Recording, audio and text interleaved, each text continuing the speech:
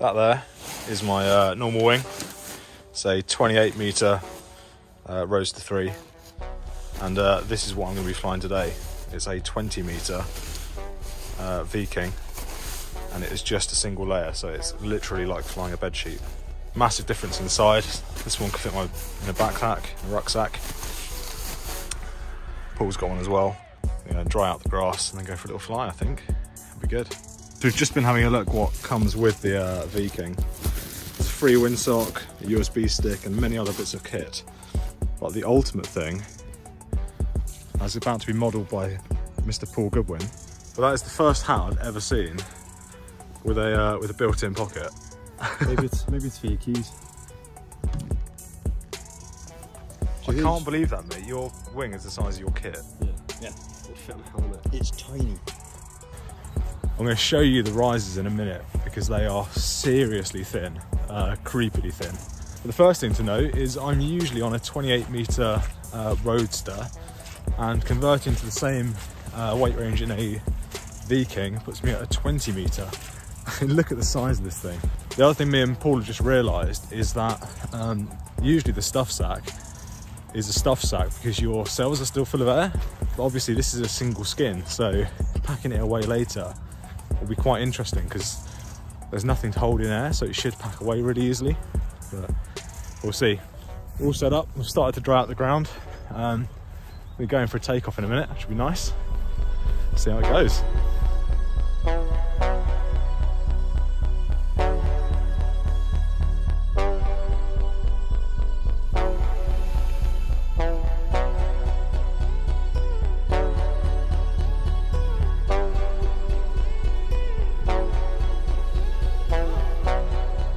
Mr. Goodwin and I are about to put all of our body weight through that tiny little hook in, and these risers, which are effectively made of thong material. It's unbelievable. So we're in almost nil wind at the moment, and it's kiting beautifully. It just comes straight up. So apparently when you're launching this, there's no need to touch the A's. You literally just step forward and it comes straight up. So we'll see how that goes. I might give it a little touch just as the ground's quite damp at the moment, so it might need a little bit. We've got our walking, talking windicator over there, puffing on his vape machine. Puffing on his vape machine. Look at that, straight towards me. Oh my god, man. That bloody riser. I can't believe that. That feels so strange, doesn't it, Ben? Doesn't it? They're tiny. It feels like a toy. Okay. So the brake handles, you've probably already realised, but kind of slide out. They're on a so they're on a magnet, and then when the magnet goes in, they lock into place. Yeah, it goes through the first level and locks, then you can slide them out downwards. That's clever. Alright, I'm gonna go for it now, mate. Oh, good. Right, so apparently you just get the fucking brakes in your hands. Okay, brake. And then just throw your risers over the back. So, yep. So literally like that, no A's. I'm just gonna step forward, center myself. Yeah. Yeah, I'm centered as well, pal. Okay, right, off you go. I'm gonna go, mate. Feels so strange not having A's in my hand. I know.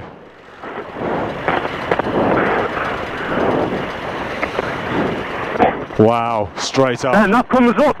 Yeah, bit of an overshoot. That's it, keep going, keep going. Yeah, you're good. Yeah, let's go, mate. That's it, you're off. Wow, okay, off I go. Yeah, Ben, apply a little bit of brake pressure when you launch, mate. Yeah, I just checked the brakes. Other than that though, mate, it's pretty sassy. Hey. I'm up.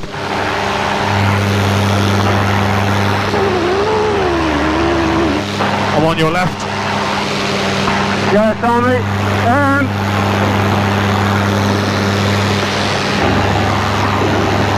Oh my god. Oh my word. It's so light on the steering. It climbs nice as well, doesn't it? It's so light on the steering, mate. I could barely. Wow. But then, I say we had, oh, got an aircraft down there, dude. Yeah, I see him. I'm on your left. Yeah, I know, John. I say we head down between the solar panels and into the valley, mate. It's a sexy beast, isn't it, the swing? So there's a helicopter over to my 9 o'clock. High or low? Yeah, seen. Higher than us. So by pulling out to the side, then I'm engaging my Ds, which is yawing me across, like so. And then by pulling in slightly, I'm getting a nice bit of roll in those turns. Ah, Ben. Wow. The little Oh, mate, this thing's gorgeous. Yeah, dude, I had a little twist on as well. I'll tell you what, mate, these brakes are so light. Okay, turning. Yeah, cool, I'm above you. Oh, mate, it's dynamic in the turns, isn't it? It's by no means sluggish at all. Mate, I'm really impressed by it. Mate, I'm having one. I love it. You know what? Dudek, take my money. So yeah, it needed a little bit of a brake check on the way up, because it does tend to shoot up. Either that or you just slow down that launch a little bit.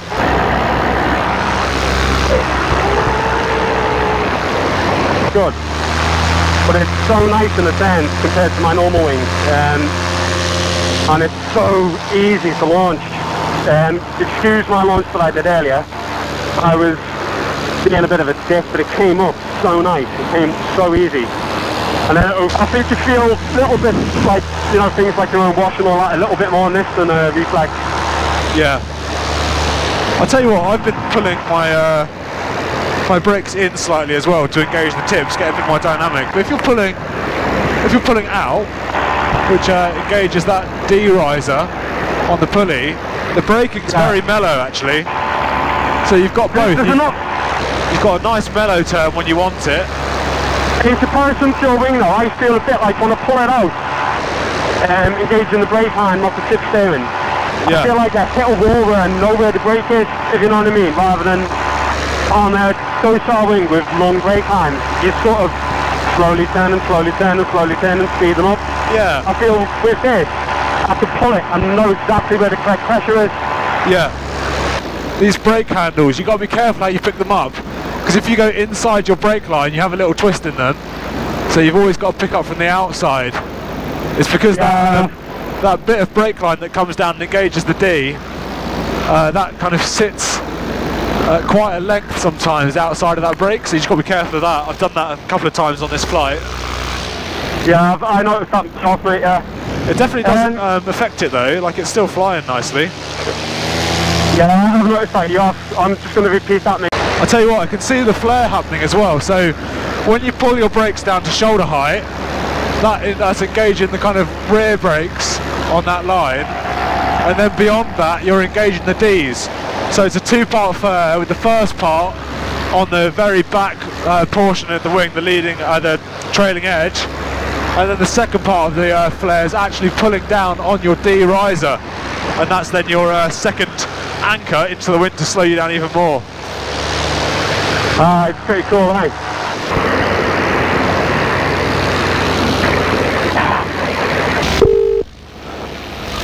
Hello, mate. Westmore? I can see you, where's Paul? Or I can see Paul, where's... Oh yeah, seeing someone right behind you. Yeah, he's quite behind me, I think. Mate, I want one.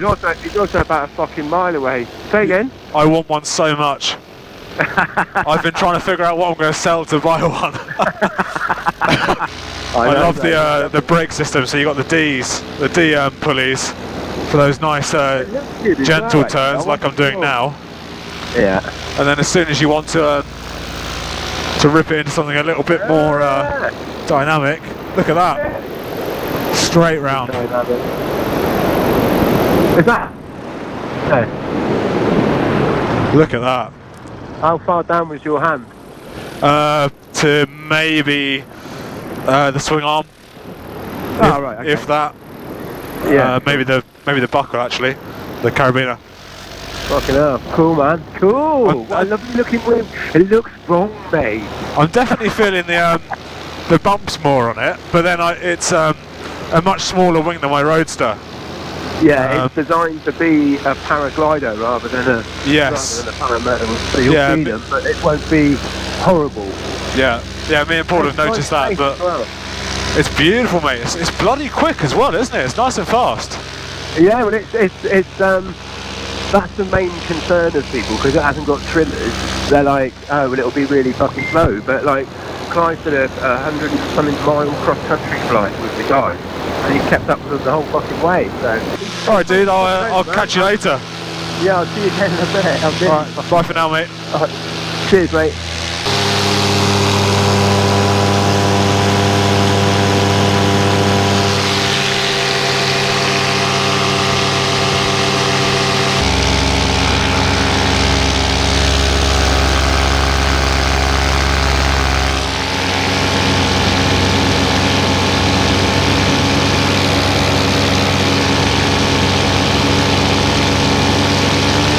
So the V-King in my current configuration is burning a lot more fuel than I'm used to, and me and Paul went quite a way downwind.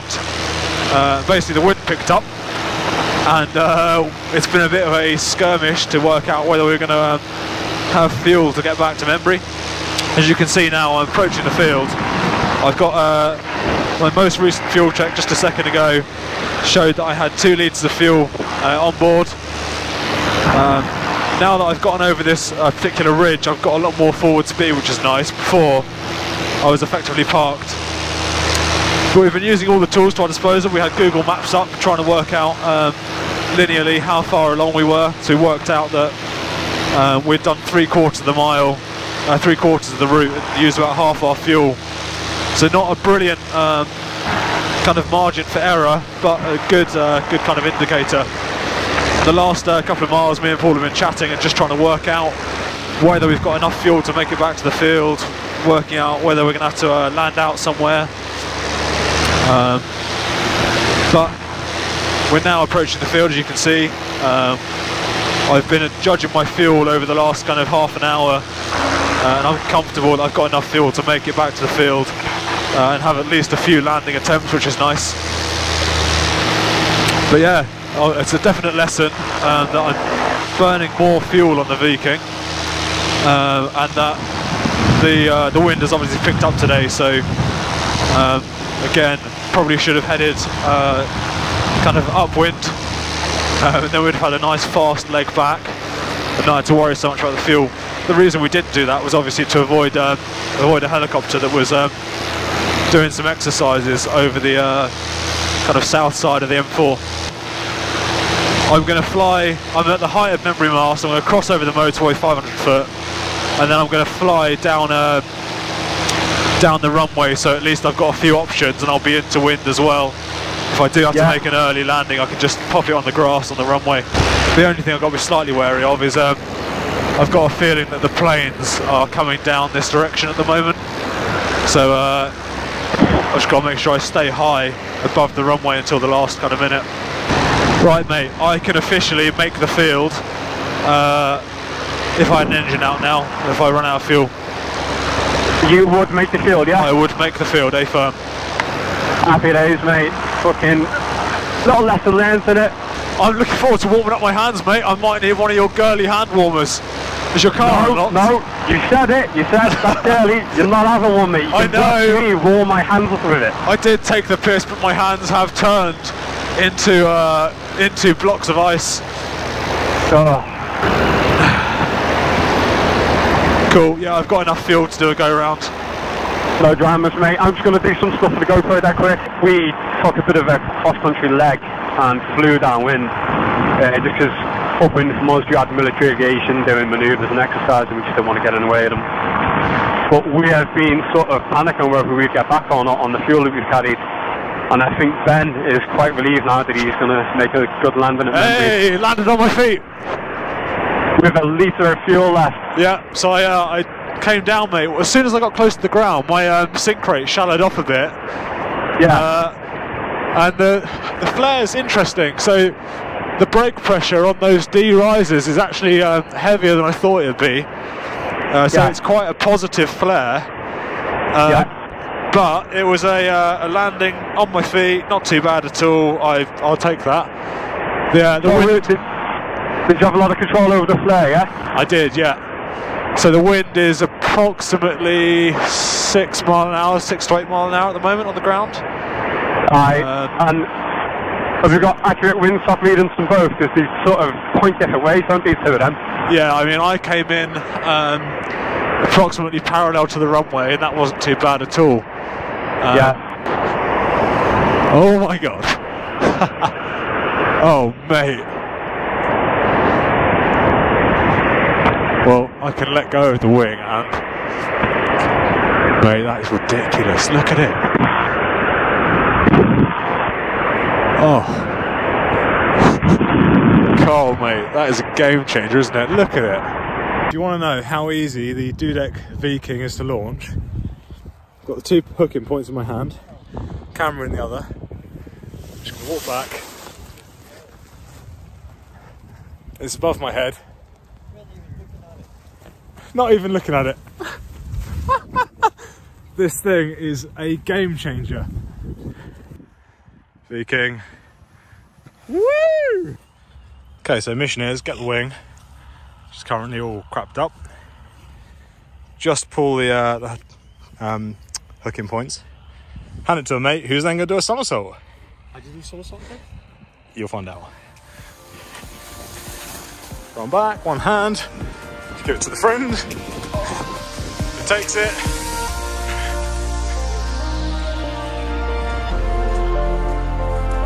There we go.